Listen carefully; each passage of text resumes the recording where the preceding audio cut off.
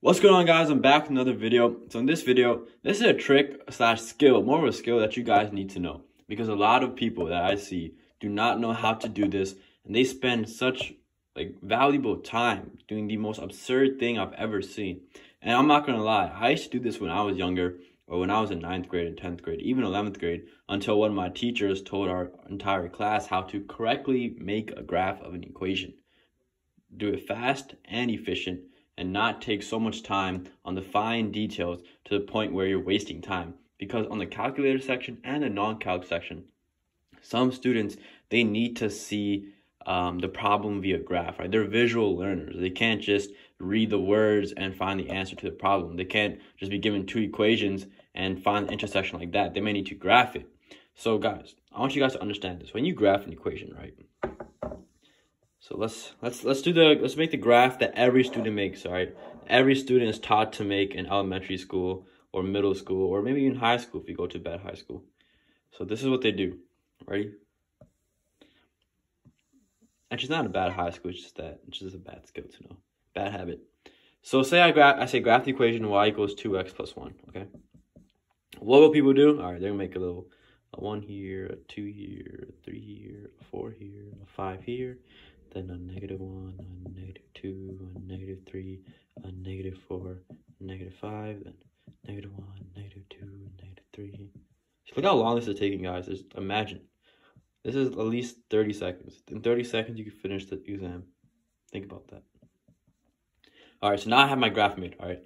So now, okay, I'm going to put in x equals 0, all right? I put in x equals 0, I get y equals 1, okay? If I put in x equals 1, I get y equals 3. Okay, so 1, 3. Put x equals 2, I get 5. So then they're connect the line like this. And then if I put a -1, I get -1. And so maybe they may just finish the line like that. And this is what they're gonna do to understand whatever. They may do this to find the y-intercept, right? They may do this to identify the slope because they don't understand the equation. Or a better example is if you make a quadratic, they may actually graph a quadratic. Let's say you have a quadratic, whatever it is, x squared plus 9x plus 5,000, whatever it is. They will literally make this graph and graph a solution. Say -2 is one of the solutions, and then -3 is a vertex, and then 2 is the other solution. They will legit make this equation, and they legit will make this graph with all the lines and all that. That's what you don't need. All right, you don't need all that. If I say on the calculator section,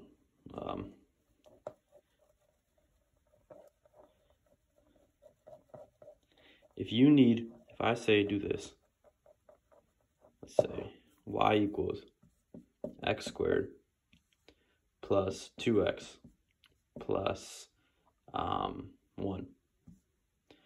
And you need to graphically see this problem, right? You will not make any more lines than you need to, all right? You will start off like this. This is how you start off. Like this would be 0. You don't need to make that entire cross. Okay, what are the solutions to this problem? X plus 1 squared, right? Okay, so -1 is the solution. This -1, right? So you only graph the solution, and then you make the equation. And you may want the y-intercept too. So if you put in 0, what do you get? You get 1. So 0, 1. And that's it. This is how your graph should be like. I don't care how annoying or bougie it looks. I don't care how unprofessional it looks. This is all you should be graphing, guys.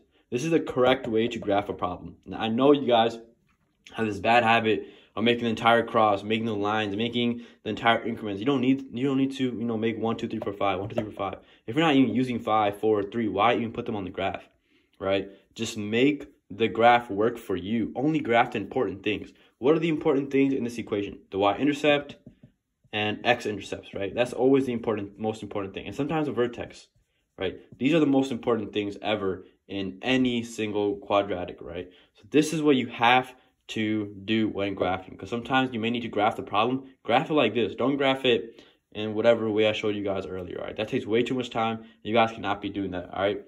Thank you guys for watching. Peace out, dude. Peace out, dude. Peace.